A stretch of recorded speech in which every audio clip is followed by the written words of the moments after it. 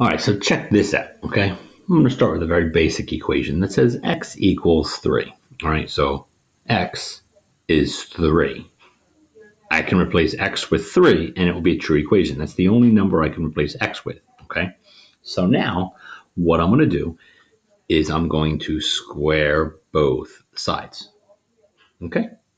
So now I have x squared equals, let me do 3 times 3 is 9. Cool? All right. Now what I want to do is I want to solve for x. Since x is being squared, I need to do the square root of it. So I need to take the square root of the other side. The square root and the x squared cancel each other out, so I'm left again with x equals the square root of 9.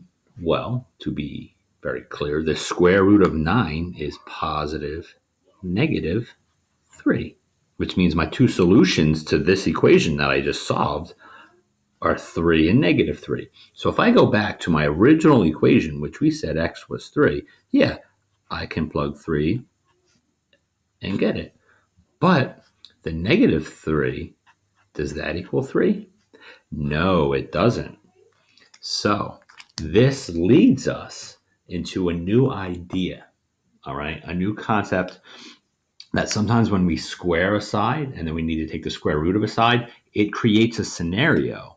Even though it gives us a solution, that solution may not be an answer to our actual equation. All right.